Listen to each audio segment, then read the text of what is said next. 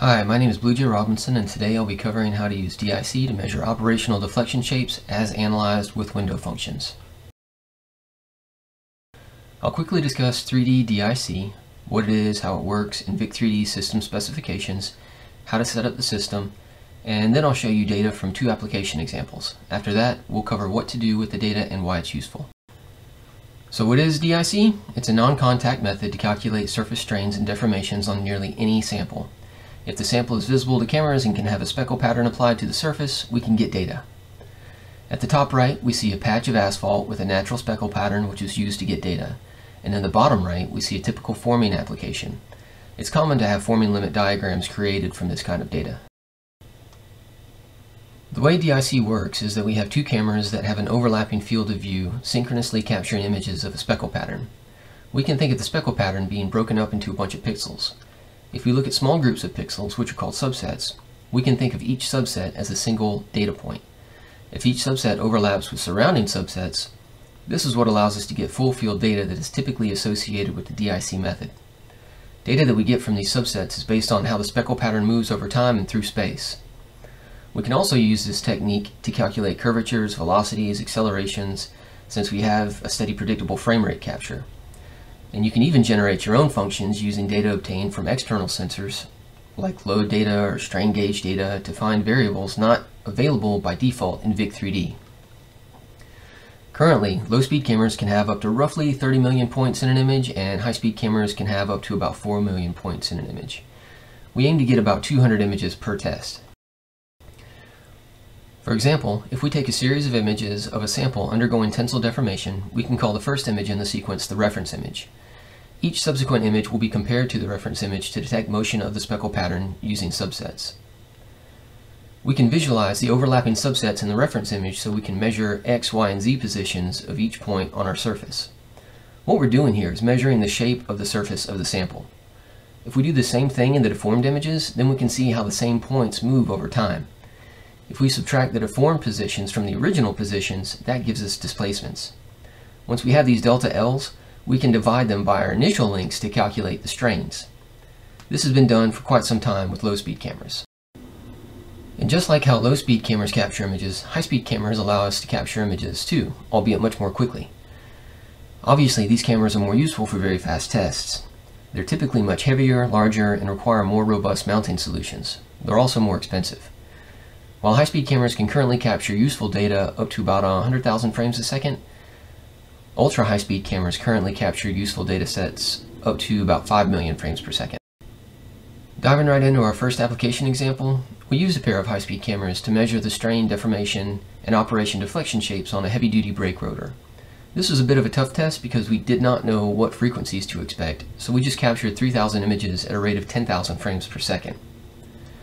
We captured images this fast because we have to capture images at about 2.5 times faster than our highest expected frequency in order to avoid aliasing. With an i7 processor, I processed all these images in about 45 minutes, but a faster processor will show data quicker. The great thing about this kind of measurement technology is that we can simply tap the part with a hammer, capture images for a few seconds, and then move on to the post-processing. There's no scanning of the part, and strains are produced automatically. This is what that setup looked like for this test. We have the cameras connected to the PC, the high-powered LEDs, and cameras pointed at the sample, and the sample has a speckle pattern on its surface. Along with this hardware, we provide calibration grids, lenses, mounting, and a few other accessories with the system. After we have a good setup, which involves pointing the cameras at the sample, applying a great speckle pattern, and focusing on the speckle pattern to get a nice, crisp image, calibrating the system involves capturing images of a calibration grid with high tilts about all three axes in place of the speckle pattern. Once the system is calibrated, we can run our test, which might involve a chirp, a hammer, or a drop, just something that will produce a transient vibration.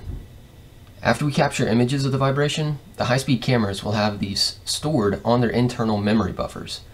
So we choose which images we'd like to download from the cameras to the PC. We import those images into the VIC3D system and run them. This allows us to see the shape, displacements, and velocities and strains in the time domain. Once we have that, we can perform the FFT analysis on the time history of the displacements to get data in the frequency domain. To explain how we go from the time domain to the frequency domain in a bit more detail, I'll use a single point as an example. If we extract a single point in the time domain to find the displacements in the x, y, and z axes, we can see that point's displacements, u, v, and w respectively, over time. Once we have this, if we perform an FFT on the time history of these displacements, we can produce a very high resolution graph of what these points are doing in the frequency domain. We can do this for every point on the sample surface to see the operation deflection shapes. Plus, we get acceleration and strain data that we can view in the frequency domain as well. When the FFT analysis was performed on the brake rotor, we got 3 really nice distinct amplitude peaks at 120 Hz, 932 Hz, and 2087 Hz.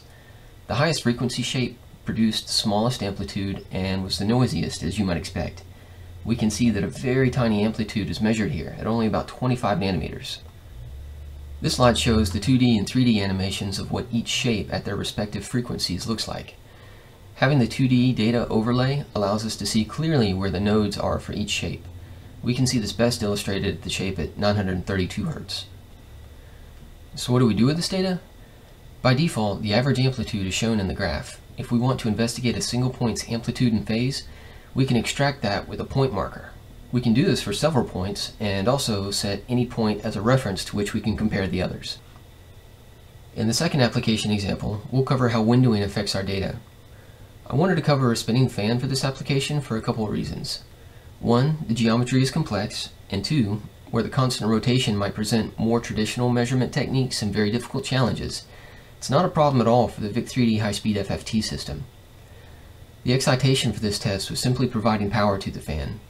This allows us to see the run-up effect each time the fan is activated. Again, in this example, we didn't know what frequencies to expect, so 2000 frames were captured at a rate of 6400 frames per second, and it took about 30 minutes to process this image set. In this slide, we see a 3D shape measurement of the fan in the Z direction in the top right, and the 2D data overlay for displacements in the Z direction in the top left.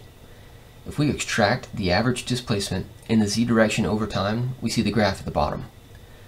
We can see that the fan is wobbling a bit with each cycle, but generally the fan does have a cyclic out-of-plane motion.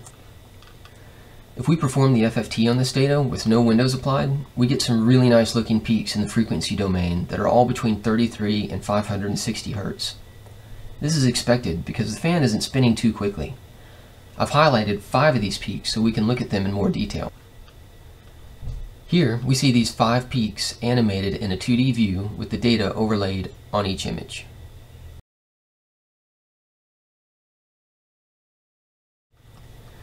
Going back to our graph, we can focus on the ODS occurring at 556 Hz. I've resized the graph here to make the peak that occurs more obvious in the below graph. We see that it has a small double peak, but if we put our cursor on the higher of the two, we can animate the average amplitude of this frequency. When we do this, we get to see the full field data in the frequency domain. In the top left, we see the 2D data overlaid on the image, and in the top right, we see the 3D shape. Now, if we perform the same analysis, except we apply a hand window to the data, we see that the frequency is shifted slightly to the left to 546.5 Hz, and we see that the amplitude has changed from 350 nanometers to about 200 nanometers, but the shape is still relatively the same. If we perform the analysis again, this time using a Hamming window, we basically have the same shape. We see there's not a big difference in the frequency or amplitude for the hand and Hamming windows. We've also obtained measurements on many other types of applications. Here we see a mounted tire, a turbine blade, and a cantilevered beam all being excited with a hammer tap. In the bottom right, we see a mounted model jet being excited by a shaker. So what do we do with all this data? The first thing we want to do is pair it with other data from external sensors. Using a BNC connection with a plus or minus 10 volt signal, we can synchronize our images with LDVs, strain gauges, modal hammers, things like that. We can then either import this data into VIC-3D, or we can export the time domain data and frequency domain data from VIC-3D into another program. So depending on the cameras we're using, we can get the system cost down to about $100,000. That should get us about 2,500 frames per second and about 1,000 Hz. Post-processing will be fairly quick and the strain resolution is about 20 microstrain. Surface geometry usually poses no issues as long as both cameras get enough pixels across a speckle pattern and we get a ton of data points. It's all full field. I've hinted at the comparison between our system and scanning laser systems, but you can see in this table how they differ a little bit more directly. This slide also helps to summarize some of the more noteworthy aspects of the VIC-3D high-speed FFT system. We want to sell it as a turnkey system so you'll get all the software and hardware that you need, right out of the box. We come on-site to perform a 2-day training seminar and also include 1 year of support with the system. Additionally, all the hardware has a 2-year warranty.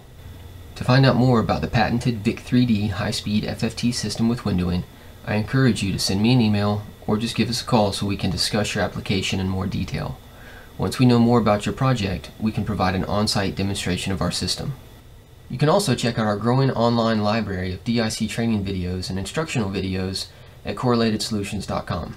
Also, we're really proud of the fact that Correlated Solutions co-founders Hubert Schreier and Michael Sutton literally helped write the book on DIC technology. We've also heavily contributed to the International Digital Image Correlation Society's Good Practices Guide, which is available for free online. We'll put that link in the comment section below. That's all I have. Thank you for taking some time with us today, and we look forward to working with you in the future.